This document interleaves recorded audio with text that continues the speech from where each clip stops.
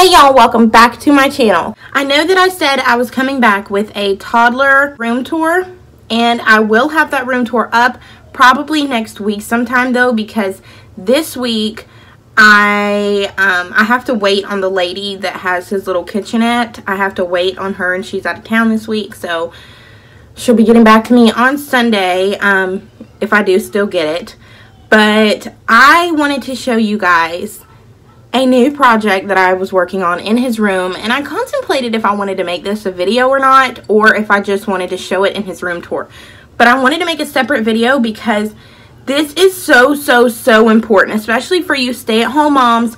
I told you guys about the problem that my son has where he kind of bangs his head on like the bed and the couch and things like that.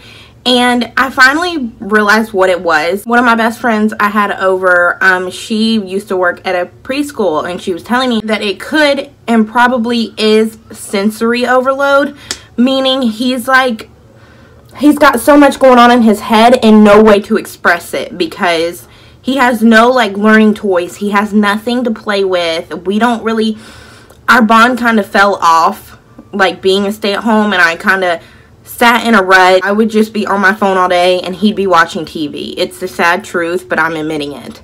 And it kind of broke my heart because I was like, this isn't fair to him. It's not fair to me that we're just living miserable lives, just sitting here waiting for the day to be over. I want to start doing more hands-on things with him because he is more than likely a hands-on learner considering the way he's banging his head and things like that. And toddlers need to be hands-on with things. I just thought that this would be a perfect opportunity to show you guys what I did with his room on a budget. I literally only spent $30 on all of this stuff. I used things I had at home. I went to Dollar Tree and got things, and I am so proud of it. I'm so proud of the way that it came out.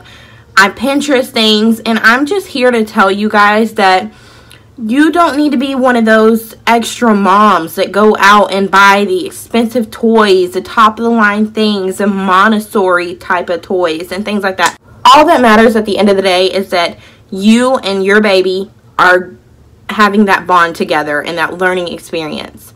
I don't know if there's any moms out there that are like me and that are just like, especially with toddlers and 1-year-olds and you're stay at home, you're just stuck. You feel like you're just stuck. There's nothing to do, nowhere to go. I became dependent on everyone else. And when everyone else was too busy for me, I was like, oh, there's nothing to do, and I would sit around and be miserable. And we can go do things like just me and him. And I miss that because when he was little, we did that day in and day out. I would do cute little fun things with him. But as he got older, I was kind of like, okay, he's busy now. He's walking around. There's really nothing to do. So I honestly don't know what, like, I don't want to take him to the store because he's bad and he's all over and he's a toddler and he's hitting his terrible twos and throwing tantrums. But the thing is, I just need to take time out for him, the bonding experience. I need to stop rambling on. I'm going to go take y'all in his room, show you some DIY, cheap, quick crafts you can do to your baby's room, to your toddler's room, to make it fun for the both of y'all. So let's get started. Here's the corner, and I'm so happy with the turnout of it. It has become a little reading corner, a sensory corner, a crafting corner.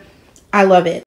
I'm going to share with you guys where I got everything, what goes where, and where my mind was when I did all this.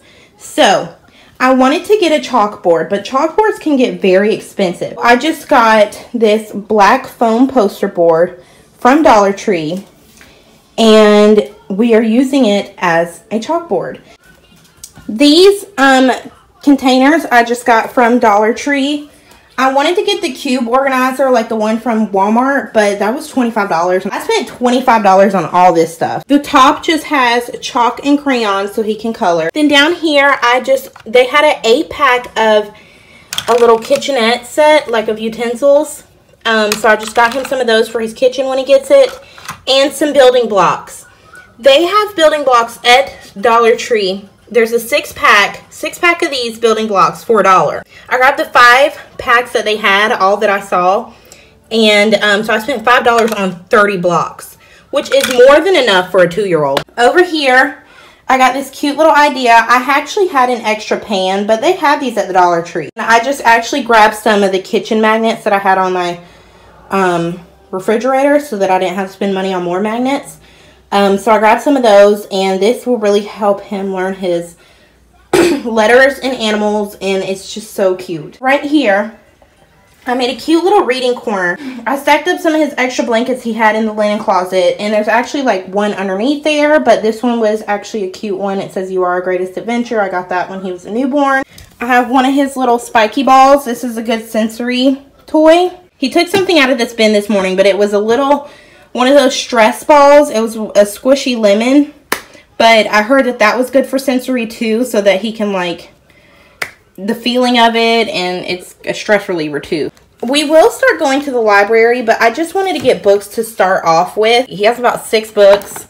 I found some at Dollar Tree. They're going to do the job, and I like these books because they're teaching him instead of me just reading to him. We can start learning our cars and things like that.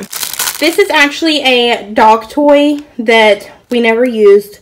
They are amazing sensory toys. We have some Play-Doh that I need to put in a baggie because it's like ripped open. We did that last night. But he actually eats the Play-Doh, so I'm going to start just doing edible Play-Doh. Like, I saw a Pinterest about like marshmallow Play-Doh in this bin up here. I just grabbed some shovels. They had a pack of shovels from the Dollar Tree. I grabbed some rocks from Dollar Tree as well. And he just had some extra like little cars and things. He had other cars in here. I don't know what he did with them. And this cute little rolly thing is from Dollar Tree as well. I saw a Pinterest about it. It's a construction site. And here is the cute little bubble bath sensory game. You put some bath toys in here with some cotton balls, and it kind of it acts as a cute little bubble bath. I got a pack of like 3 animals at Dollar Tree because they didn't have any rubber duckies, so I guess it really doesn't really matter, but I know the aesthetic is rubber ducks. This is his little corner, and I love it. It's so cozy, so fun. Hi. Do you want to come play in your corner? Okay, no, cool. I really hope that you guys enjoyed this little DIY project. I was so proud of myself afterwards. I was so proud of him afterwards for playing with it. And we read last night, and we literally played with everything. Y'all don't feel the need to go out and spend a whole bunch of money because babies don't care at the end of the day. Why hurt your bank account if the kid doesn't even know what money is, honestly? And they're just gonna lose it and make messes or destroy the things anyway. So what's the point of spending a whole bunch of money?